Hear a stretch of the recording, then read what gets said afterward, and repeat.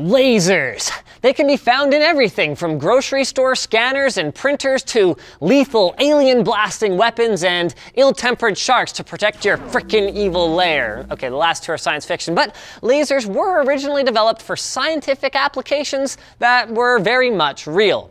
It was all the way back in 1917 that the illustrious Albert Einstein published a paper containing the underlying science that would allow light to be amplified enough to form a laser beam. But it wasn't until the late 1950s that the idea really took off, with the first ever laser being turned on in 1960.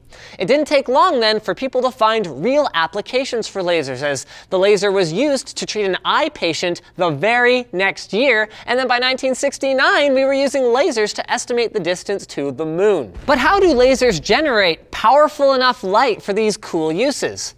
The idea basically boils down to the way electrons that spin around the nuclei of atoms behave. You see, electrons can gain or lose energy in a number of ways, which can happen if light hits them.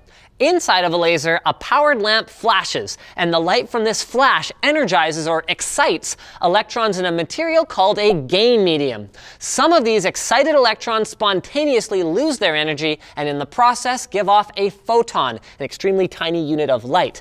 The photons then hit other excited electrons, causing more and more photons to be released, which travel at exactly the same angle and phase as the original photon. Eventually, enough in-phase photons will bounce back and forth off of two mirrors on either side of the laser and shine through one mirror, which is semi-transparent, forming a laser beam that you can use to play with your cat. Laser beams are powerful due to the way the internals amplify the light, and they're narrow due to the fact that the photons are coherent or in phase. And although the first laser was that familiar red color, these days we can produce many different colors of laser light by using different gain media. Different materials will emit different wavelengths of light and also need different amounts of energy to excite their electrons. Both the costs of these various materials and their different energy requirements contribute to the fact that some colors of laser are more expensive than others, with red typically being the most readily available and cheapest. And with advancements in laser design, it's become one of the most versatile pieces of technology invented in the last 100 years. High-energy lasers have made it possible to cut things with light alone, send data over very long distances through fiber optic lines, identify fingerprints with precision at crime scenes, and even remove embarrassing body hair. We're seeing other cool stuff too, like Facebook Aquila, an experimental drone that transmits data at very high bandwidth using laser light.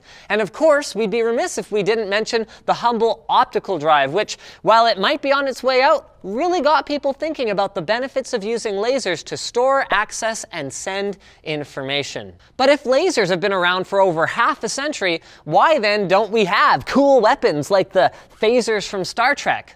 Well, the main hurdles to real-life laser guns are power. We just haven't gotten energy sources powerful enough to weaponize lasers shrunk down to any kind of practical size, and efficiency, as lasers strong enough to cause physical damage are susceptible to overheating. However, active research into directed energy weapons has made some progress in recent years. Just don't hold your breath waiting for someone to turn the moon into, oh, I don't know, a space station.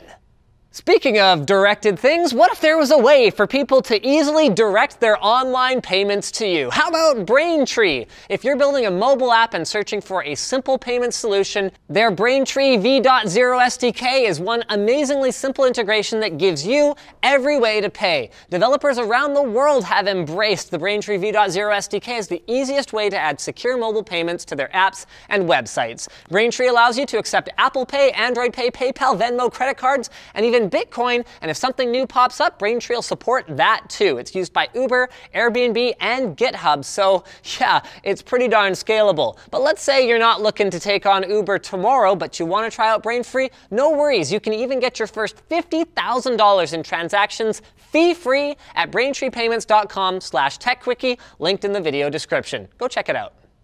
So thanks for watching, guys. If you liked this video, do that thing. If you disliked it, do the other thing. If you want to check out our other channels, we got some great content up on Channel Super Fun right now. We're talking jousting in armor on Swagways. Go check that out, and also leave a comment with the video comment thing below. Comments if you have suggestions for future videos, and don't forget to subscribe if you haven't already.